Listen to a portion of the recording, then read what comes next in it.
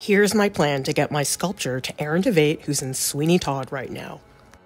I got this idea because I saw a clip with Tveit where they asked him what was his favorite fan moment. He said somebody sent him a bobblehead once. He was at a stage door and a girl asked him, "Aaron, did you get my bobblehead?" And he said, if I remember the correct words, "I attacked her." Would I be able to recreate the same experience for myself by sculpting a portrait bust of him in Sweeney Todd? Sculpting a bust is complicated enough to begin with, but I decided I wanted to create a rubber mold in case I wanted to make multiples of these busts.